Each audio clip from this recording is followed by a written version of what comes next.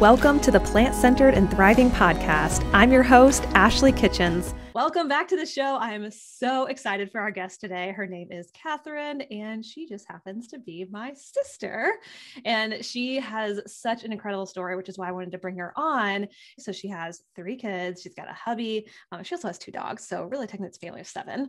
And she runs a plant-based household, which is incredible. So she's going to share some amazing tips on how she does that, how she plans, how she preps, how she saves a ton of money when it comes to plant-based eating, which is a common question that I get. It's like, well, how do you eat plant-based? Isn't it expensive? So we're gonna bust that myth for you all too. So welcome to the show, Katherine. Thank you. Happy to be here. Yeah, I'm so excited to talk to you. And I know a little bit about Katherine's sort of plant-based journey, but I do want her to give a background for you listening on sort of how she came into plant-based eating and too, like how she incorporated it into her family as well. So Katherine, like, take us back to the beginning of sort of how you transitioned. When I had first started the plant-based lifestyle, I had just moved into a new house. So that was new. And I think we had just gotten pregnant with our second child, our second daughter. And so that was new as well. And so it was like a few new things were happening. And my sister had been, well, Ashley had been plant-based for a while. And I just saw the good things that it was doing for her. So because of these new things that were happening in my life, I thought, how about another wonderful new thing? You know, never have too much good things, right, in your life. Yep. So we decided, well, let's see, if this really is like a good step as far as our diet goes. Let's try it. So we tried it. I could tell that there were definitely differences. Like after I even ate a meal, I felt elated instead of like bloated. Yeah. And that was huge to me. I couldn't believe that just eating a plant-based meal actually made me feel so good compared to, an animal product meal or whatever. Yeah. Well, and that's a great point, because for everyone listening, I know some of you know my story, but obviously Katherine was right there with me as a large part of our life was on an Angus cattle farm. So as you can imagine, both of us were eating a lot of meat, a lot of animal products. I mean, that was like the center of our diet. It's amazing for you that you kind of started making that connection of like, I feel a little differently, maybe even a little better. Like you said, elated after eating some of these meals. Yeah. A common misconception is that plant-based eating is bland, doesn't taste as good. And it's so funny because it's just the opposite. I started eating these meals. I started feeling good after eating them, but I also started tasting ingredients and flavors that I had never tasted before. And it was like, what? It's like, what? I've been missing this whole time. Oh my gosh, And I know a lot of people listening, and I can definitely relate to that too. Is like, you think, oh, plant-based eating, like even growing up, is like, you had to eat your broccoli, or gosh, I remember when mom would make like bean soup. It was the worst. Sorry, it was the worst thing ever. But you're right. You actually like start tasting food, it seems like, for the first time. Yes. Yeah. Right. So you had bought a new house, you moved in with your hubby, Jesse, and then your daughter, your firstborn. Right. Uh-huh. And so at this time during this transition, that was obviously really exciting. You're pregnant with your second one, and then you're adding sort of plant-based while you're pregnant to this whole thing. Yeah. Okay. It just seemed like a lot of energy building lifestyle changes in a sense. It didn't seem like a lot of work per se. It seemed like something that was gonna do me good, and yeah, like you said at the beginning, it was like kind of like positive change. It's like, why not one more positive thing? Right. Yeah. We were on a roll. Yeah. So was the transition for you, was it gradual? Was it overnight? Can you kind of remember how that went? I think you had got me a cookbook. I think it was the Oshi Glows cookbook, her first one. And so I want to say that we kind of just did something overnight and making all of our meals from that cookbook, and then maybe just going online and finding maybe something that sounded good, putting plant-based or vegan in front of whatever we wanted, like lasagna or something like that. The cookbook was great. You could see the picture and you could see the ingredients, and the recipe and everything. and you could know what it was supposed to look like. It was definitely the way to go for me anyways. Sure, absolutely. And I think it's great too, because everyone's journey is so different when it comes to plant-based. I mean, some people, they thrive just doing it overnight. And some people, it is a lot more gradual. Like for me, it took 3 years. For you, Sure. it was more of like an overnight thing, when any way that you choose to do it is valid, which is great. And Katherine too, I really like that you said, basically what you said is like, you don't have to compromise on maybe the foods that you loved as a child, like enchiladas or pizza. Like Right. you can veganize or plant-based anything these days. Oh yes. Yeah. Yeah. And you'll taste it maybe even a little bit differently than what it was and be like, oh, I like this better. Yeah. Yeah. So I'm curious, because you were sort of, you were transitioning to plant-based and pregnant at the time. Did you notice, and obviously you've had a third since, so during your pregnancies, did you notice anything different maybe with your second and third compared to your first, like in how you Well, felt? Or I think that I had less swelling, a lot less swelling while I was plant-based. With my first, I was so swollen by the end of my pregnancy. It was horrible. You could see it in my face and everything. But I feel like I didn't get like that with my other two. I also feel like I had more energy because I also worked out, I guess, with my second or my last two pregnancies. Yeah, so that helped as well.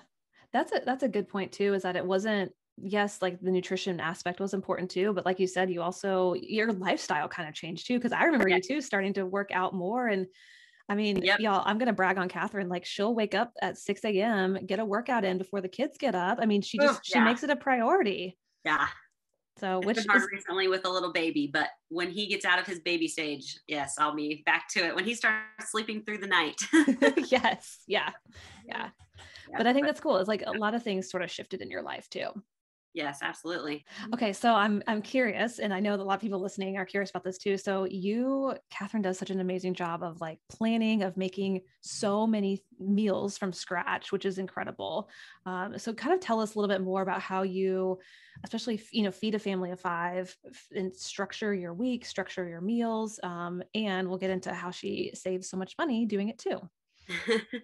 I basically started by making sure I had a base for my week. I wanted to know each day what I was basically going to be making as far as the cuisine. So, like, we started with Monday being Mexican. So every week when I go to plan my meals, which every week is not perfect, some weeks I don't do this, but I would say the best weeks are when I do this. So what I'll do is, so Mexican Monday is for Monday. So I'll go and see, what haven't we had in a little while? What sounds good to the kids? And then if I don't have a recipe that I have made before, then I'll go find one by using, our search engine and using blogs. And then, Tuesday's Tofu Tuesday. So then just like that, I go through the week and plan what meal goes with what day. And then obviously once I have those meals, I'll get the ingredients. If I don't have them, I'll mark them down on my list for the grocery. I love that. So kind of each day is almost like a theme, and you're able to sort of correspond the meal according to that. Yep. Yeah. And it's great too that you bring in the kids, their sort of input as well. So how does that go? They gotta eat. Yeah. One of our children is pretty picky. So what I'll usually do is I want to make sure that, maybe she's not getting like this like special attention in a good way, to show that we're a family. So we all eat together. We eat the same things, but we do have our preferences. I like that you highlighted the fact that you are a community, you're a family. And I know that you really prioritize trying to sit down as a family, especially in the evenings. And I think it's great too, that you sort of like you said, everyone has to eat, and everyone also has their preferences. And so instead of maybe like saying that, you have to eat this, you sort of bring everything to the table kind of separately, and everyone sort of picks and chooses what they want on their plate. Yes, I think there's a way to do things where everybody can eat what they would like to eat, even if it's not the same things. Yeah. I'm sure that makes it a much more like positive environment as well around the dinner table. Right. Yeah. Because when we first started parenting, when Danny was 1-2 years old, we were like, no, this is what I made, so you need to eat this. We thought we were really giving her good values and morals, but we have learned since. Yeah. And I think it's great to, especially as a parent, to be so transparent about like, okay, parenting is not perfect and we've made some mistakes in the past and we're going to make some mistakes in the future. And you sort of just learn from it and adapt and evolve and figure out sort of what's the best approach for, you and your family. Absolutely. Yep. Yeah. Oh, I think that's awesome. Okay. Well, for anyone listening, I think having that themed meal each day can be really helpful. So like you do the Mexican Monday, you do the tofu on Tuesday. And I know that you do usually curry on Thursdays. Yes. Yep. Okay. What's Wednesday and Friday, if you don't mind sharing, just for people listening? Wednesday is kind of an off day. It's called World Wednesday. So typically we do maybe like an Asian meal or Italian. And then Friday we say is Fun Friday. So we try to make it somewhat simple, but also fun. The girls love pasta. So a lot of times it ends up being pasta, the chickenless nuggets or something like that the girls really like. Mm-hmm. So it's something simple and fun and we can all enjoy it and eat it together. Yeah, that's awesome. Yeah. You're a busy mom of 3 and 2 dogs. How do you save time throughout the week, or how do maybe you cut down on just constantly having to be in the kitchen and prepping food? Prepping is huge. Just finding those little bits of time and knowing how I can save time when I'm prepping by maybe prepping for like 2 things at once. I think like when I'm prepping the food, I also cut up extra vegetables for my 9-month-old to eat at dinner. Maybe that's in 6 hours, but now I know I have them in the fridge ready to go, so I don't have to do that later. Oh, I also prep my fruit twice a week because fruit doesn't really stay good cut up for very long. So twice a week, usually on like Sunday and Thursday, I will cut up 1.5 cups of fruit per person. So I'll cut that up and do the 3 or 4 days worth of chopped fruit. And then each day I can just go and pull out a fruit and add, yogurt and seeds, peanut butter. That's my favorite. And then I can eat it. And that was so easy instead of having to chop fruit every day, because I have a fruit parfait every day because I love it so much. So that's what I do twice a week in order to cut down on my breakfast for sure. It's so easy to pull out a thing for my girls and give it to them and ask them if they want a piece of toast with it or if they want me to make pancakes or whatever it is, but they have something to eat as soon as they get up if they'd like something right away. Yeah, so that probably makes your mornings maybe just a bit more relaxing, a little less chaotic. Yes, because Danny, she's old enough, she goes and grabs her fruit by herself. Yeah. Oh, that's wonderful. Yeah. And I guess to give us an idea of your kids' age, would you mind telling us how old your 3 are? Oh, sure. So my oldest is 8. The middle, Bonnie, she's 4. And then Asa, he's 9 months. 9 months. Yay. Yeah. Well, and too, sort of with that, and I know we've touched on this before, and how do you kind of make that connection? Because Danny, the oldest, the 8-year-old, wasn't plant-based, wasn't born into a plant-based family, and Bonnie was. Yeah. So how have you managed maybe even just transitioning Danny over and to like sort of helping her make that connection with what she's eating, how she's feeling, if those things kind of pop up? Yeah, I think Danny, so she's the 8-year-old, I think she's become more in tune with her body just over the last few years and how she feels. She eats breakfast at school some days. And for a while there, she was going to the nurse like every day. And I would get a call from the school at like 11 o'clock. And they would say like, Danny says her belly hurts. And it happened so many times. I just, I wasn't sure like what it was, if it was actually like her belly hurting or if she just maybe wanted out of class, she's a kid. Sometimes you just don't know, and then finally one day she said, Mom, I've actually been having the milk that the school gives with my cereal. So obviously it's dairy milk.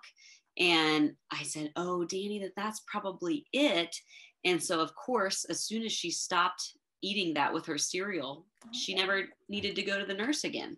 And it was like, wow. Oh my gosh. So that was one thing that I didn't even have to say anything. She basically found out for herself that dairy did not settle well in her belly. Yeah.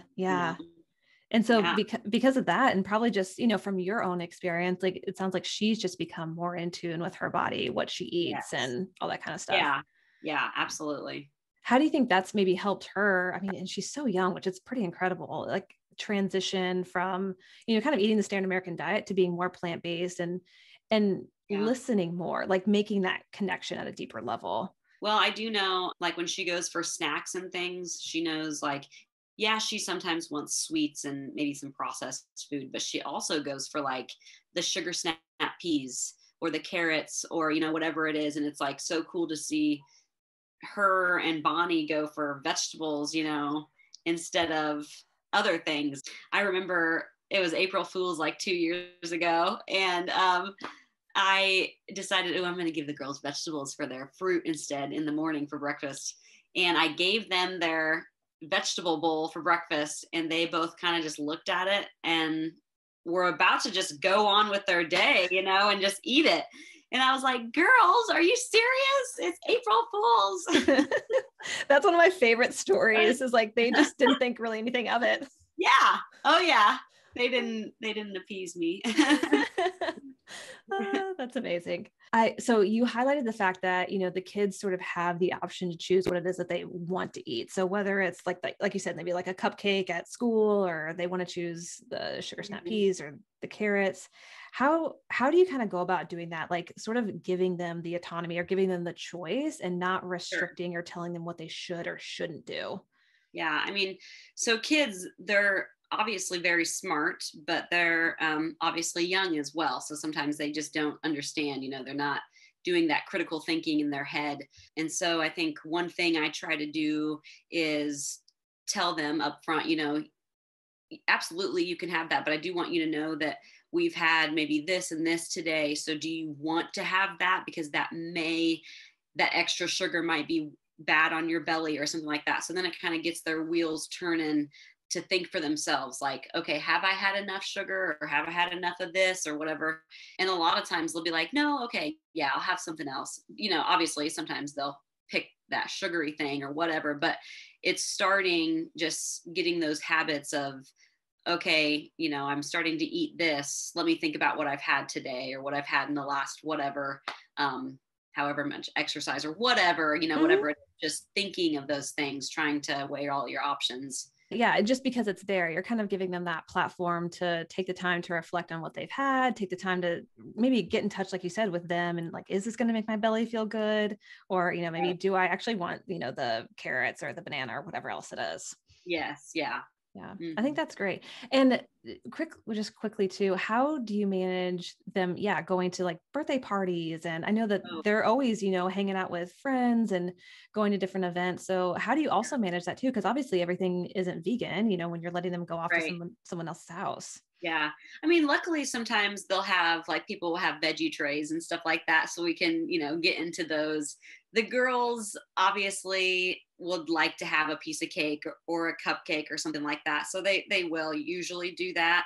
But one thing we also do is bring our own food a lot of places. A lot of times I just pack like a little cooler that has, maybe, I don't know, some chopped fruit or some cereal or, a granola bar or something like that. So if the kids do get hungry and they're like, ooh, there's nothing like I want, maybe there's a lot of meat in some things, and they're like, Mom, there's meat, which they've done before. And I'm like, oh, I know.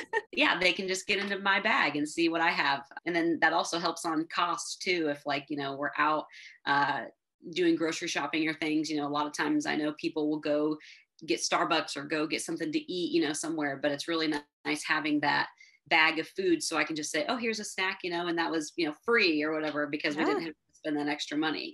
Yeah, absolutely. So kind of going above and beyond and taking that extra step to do a little bit of prepping before you go to a party or somebody's house, or even are running groceries for a couple hours. Cause like we talked about earlier, Catherine, when she goes to the grocery store, it's not just like 10 minutes out and back. Like it's a haul. It's like half of the day. Yes. The kids are always asking, can I have a snack? Yeah. Yep. Yeah.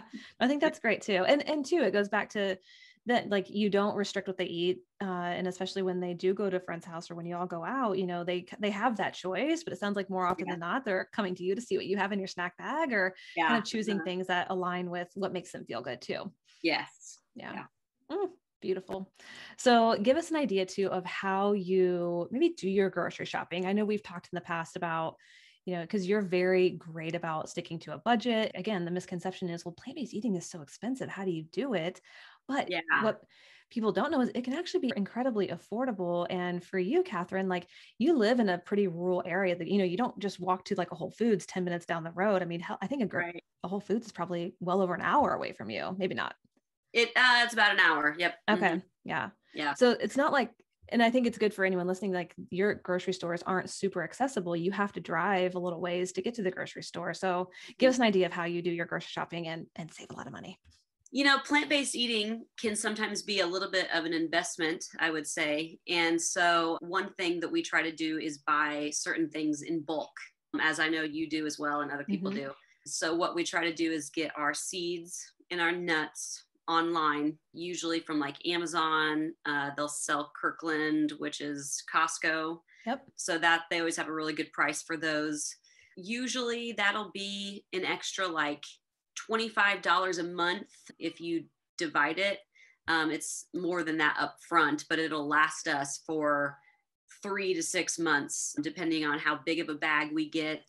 So that's one thing, is how we save money. Second, I shop at 2 cheap stores. I shop at Aldi, which is similar to Trader Joe, I've heard. And then I shop at Payless, which is a Kroger. Oh, nice. Okay. Yeah. So both are great options for organic and fresh produce and organic, just like grocery aisle items. They all have their own organic brand. So that's really nice. Yeah. Yeah. So then I also try to look for sales. So maybe one week we won't eat blueberries, because they're not on sale, because they can be like $6 for a pint. But when they're on sale, they're only like $2 for a pint or something, or yeah. So that's another thing that we do, is just try and look for sales. Like we buy a lot of the same things, but then also the things that we kind of don't eat every week are those sale items that I add to the grocery list every week. Yep. Yeah, that definitely makes sense. And speaking of Aldi, I feel like I keep seeing things pop up on social media of like these vegan finds at Aldi. Like, oh yeah. I mean, yes. Yeah, it's just incredible. I know there's clients of mine will send me pictures and I'm like, where did you get that? And it's like Aldi. Yeah. And they sell it for a fraction of the price. It's amazing. Yeah. I would highly recommend if you have an Aldi close to you, go check it out and see what you can find there, because they're just coming out with more and more vegan options, which is a great idea. Yes. Yeah.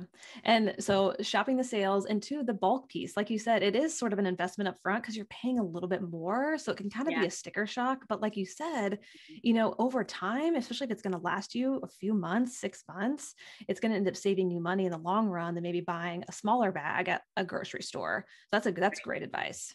Yeah. Or quinoa. We do quinoa as well, or certain flours. Yep. Yeah. All great ideas. Awesome. Well, anything else that you would like to share or add, or anything that we might have missed that would be helpful? As far as being in a family, I think one of the best things you can do is just be loving. Like I said, it's kind of hard when my little one is picky, but I think it's taught me a lot of stuff, about being humble and, how to extend love in the right way. So I would just say patience and positivity are 2 things that you need in your plant-based journey, for sure. Yeah, absolutely. I couldn't agree more. And I know that you've touched on, with your oldest being picky too, just how you really try to make it a positive experience at the dinner table. You don't force her to eat certain foods, but everything's sort of laid out so people can kind of pick and choose what it is that they want. Yes. Yeah. Oh, so much good stuff. Thank you so much, Katherine, for coming on and sharing your story and just sharing tips for people who, whether they have families or even, if they don't have kids or a partner, thank you so much for just sharing some of those tips as well, because we can all save a little bit more money. It's fantastic. Yeah. Thanks for having me. Yeah, you're welcome. All right. Well, I'll talk to you later. Okay. Bye. Until next time, keep thriving.